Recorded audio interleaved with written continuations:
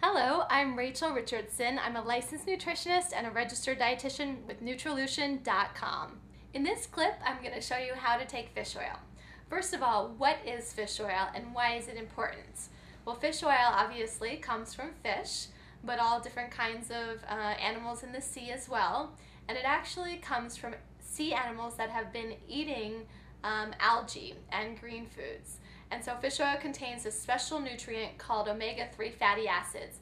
And omega-3s are incredibly important for all types of functions, including your eyes, your brain, your skin, your sex hormones, and reducing and reversing inflammation. You'll need either capsules of fish oil or a bottle of liquid fish oil. And you'll obviously need a spoon. So here I have my liquid fish oils, and just simply pour about 1 tablespoon. Just like so. This one's thicker, which I really like because it has some berries and other yummy fruits emulsified into it. So it actually tastes good, which is very unique for a fish oil. Once I get a nice tablespoon, there we go. Just scoop it off like that and take a bite. Not bad at all.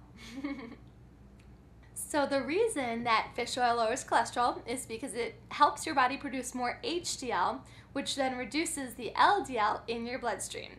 This has been Rachel with Nutrition in Miami Beach, Florida.